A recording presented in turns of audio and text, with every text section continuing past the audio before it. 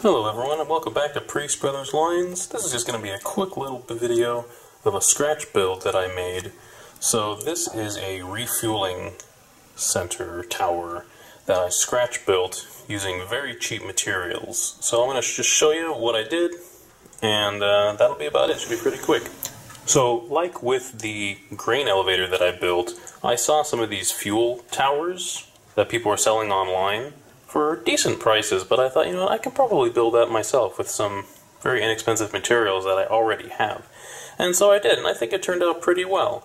So I'll just kind of break down what this is. So this is meant to be a refueling area that would be along the where the depot is. That would be by the water tower, the sanding tower, and that's where I plan on putting it next to. So the tank itself is a soda can.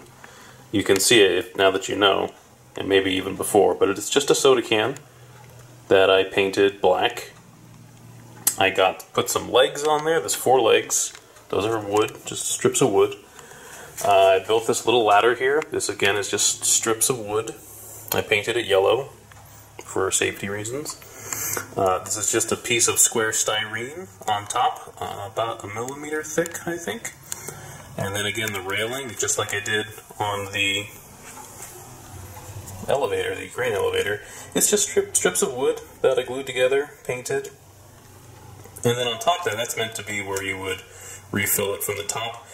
So it's an interesting hobby, because you just kind of keep a bunch of junk that you have, and maybe you'll use it someday, maybe you won't. So this was from it was from metal shelves that I bought, and these were meant to go on the legs if you wanted to extend it longer, but I didn't, so I have a drawer full of these, and so I was looking like, hey, that might look like a valve of some sorts. I might add maybe a little like grab iron on there just to make it look like you would pull it from there.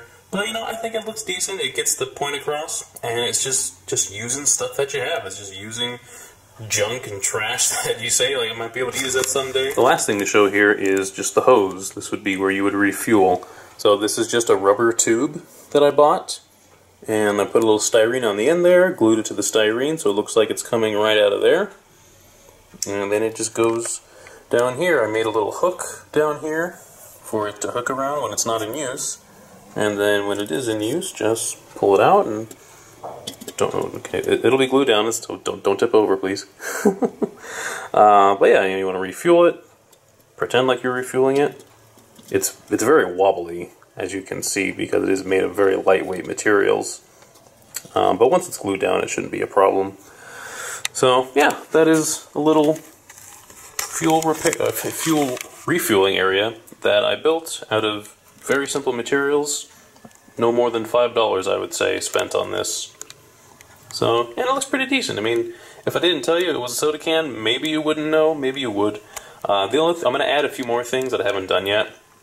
I'm going to add some signs on the side, so I'll add a Southern Pacific sign on the side, and also some like danger signs, flammable liquid signs, things like that. That'll probably be just a few signs like that, just to give it a little flair. It's probably a little too bright. Maybe that yellow is too bright. Maybe I should brush that down. Again, I'm not too into weathering buildings, at least not yet. But even I'm like, that's a little too bright. So I might try to dull it down, just do some dry brush on it. But yeah, I thought it stood out pretty nicely. So that is that right there. So the idea is to have it right about here, so the engine would come out of there, they'd be able to refuel. Just because the way my layout is, I didn't have a single area to have a kind of maintenance refuel area, so I'll just kind of cheat a little bit and say that the engines would have to go onto this line and then back up over here if they happen to come from either of those 2 stalls. It's fine. So I'll have the refuel area. As I am modeling Southern Pacific, all of the engines run on oil, so this is purely a oil refueling area. There's no coal on this layout. And so then I'll have a water tower right about there. I plan on having a little sand tower right there, and some kind of switch tower right about there. So that is all. Just a little quick video. I hope you guys enjoyed. This is Priest Brothers Lines, signing off.